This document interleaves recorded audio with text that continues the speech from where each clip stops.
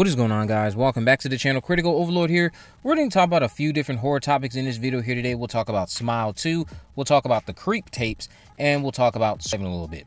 Now, I want to start off here with Smile 2.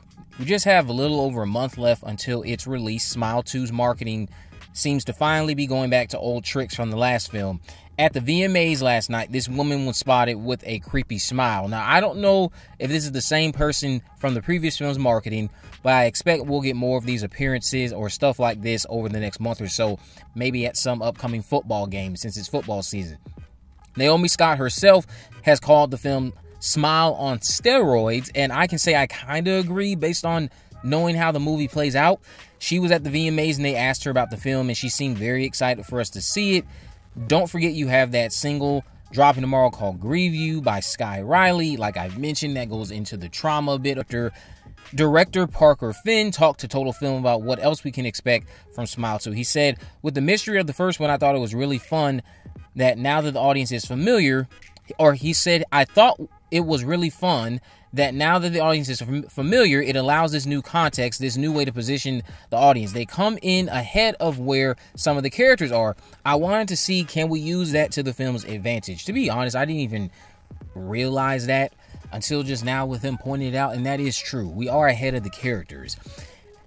And to answer the question, can it be used to the film's advantage? I mean, placing a pop star at the center of your narrative is one advantage because viewers of the original who remember the lore and how this entity operates are already anxious about a very specific ending playing out. So all Smile 2 has to is toy with that anxiety and just build on anticipation to the ending many people are fearing is going to occur. Just play with that anxiety. Even though many people might say it's a predictable ending, as long as the film is toying with that in all the right ways, I think that'll be a brilliant way to use it to the film's advantage. What could hold the film back is having these scenes where you're waiting for characters to figure out what's going on, and you already know what's going on because of what went down in that last film. So we'll just have to wait and see, but I trust that Smile 2 will end up being one of the better fun sequels that are released, or that is released this year, this October, and I can see Naomi Scott's performance being a standout when it comes to the horror genre this year. Now we're going to shift gears into talking about Creep. Shudder has set a fall premiere date. This is coming from Deadline. They have set a fall premiere date for the Creep tapes. So the Creep tapes is coming to Shudder. This is the next installment of the iconic found footage horror franchise Creep from writers and executive producers Mark Duplass and Patrick Bryce. Duplass reprises his leading role in the 6-episode series, set to debut Friday, November 15th on Shudder and AMC+. This series will launch with a 2-episode premiere, followed by new episodes releasing weekly on Fridays on both platforms. The Creep tapes, based on the Netflix original films Creep and Creep 2, in which Duplass starred, continues to unravel the mind of a secluded serial killer who lures videographers into his world with the promise of a paid job documenting his life. Unfortunately, as the tape rolls, the killer's questionable intentions surface with his increasingly odd behavior, and the victims will learn they may have made a deadly mistake. Now, I am really looking forward to seeing Peach Fuzz again. I definitely need to revisit those first 2 movies, and as usual, if you've been watching my channel, I will do my best to watch the series in advance and share my review when I can. Out of the 2 Creep films, I do recall favoring the first movie over the second one. The second one was fine. I just preferred what went down in that first movie over what went down in the second one. Although I do recall Mark giving a much more terrifying and rather uncomfortable performance during the sequel, despite the screenplay and all the overall writing and the narrative not being as up to par as that original. But I can't wait to watch the Creep tapes, can't wait to revisit this franchise, and like I said, I'll do my best to start reviewing it on the channel when I have access to these episodes. Now, the last thing I am going to talk about here today is going to be Scream 7. Scream 7, we know, is supposed to start filming this December. This came to us from Neve Campbell many weeks ago at this point, and it was supposed to shoot in September originally as well, but Kevin Williamson's show The Waterfront is keeping him busy until December. Now, I just wanted to speculate on some things. Shout out to Kay and everyone else who have been sending me these recent, more up-to-date articles about The Waterfront's filming schedule, how it mentions it's filming through December, and how it might mean what Scream Spain said about filming started in January could possibly be true, despite Daniel RPK saying it's not. Let's pretend it is true. that would mean that what I said several videos ago at this point about hearing filming starting next year is true. At the time of sharing that information, though, I did encourage all of you, or at least everyone listening, to expect the film to shoot in September until further notice from the cast and crew.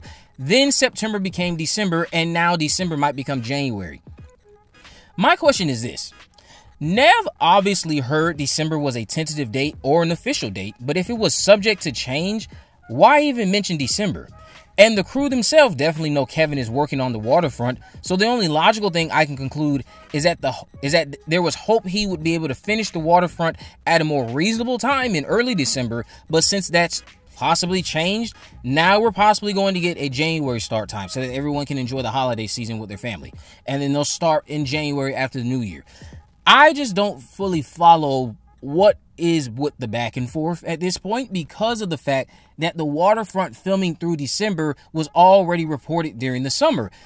The area in which it was filming in, the local news outlets, because I think it's filming in North Carolina, were already reporting that the show was supposed to film through December. So, like I mentioned, that information has already been out there. That information is also something the crew possibly already knew about. The crew associated with Scream 7. So why is it that there is these constant shifts with the date?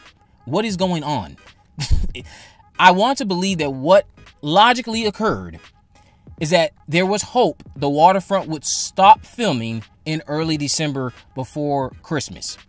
But because of the fact that it now, again, just speculating, it might possibly shoot until closer to Christmas, they don't want to have Kevin just come out to where they're going to shoot Scream 7 in Atlanta and get right away started on Scream 7. They want to give the cast and crew time with their family for Christmas, New Year's, whatever it is they celebrate around that time of year, and then they'll start cameras for Scream 7 in early January.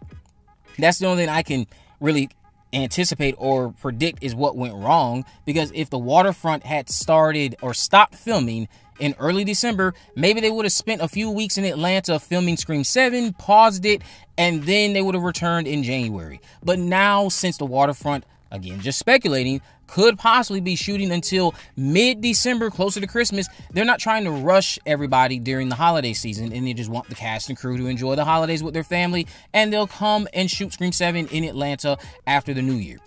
Let me know what you guys think about this down in the comment section below. If you haven't already, of course, make sure you go ahead and subscribe, turn on post notifications so you never miss a video. In the description, I'll have links to all my social media accounts. I'm on Facebook, Twitter, and Instagram. You can message me there, of course. Let me know any movies, news, or reviews you'd like me to cover in the future. And with all that in mind, guys, I will see you in the next video.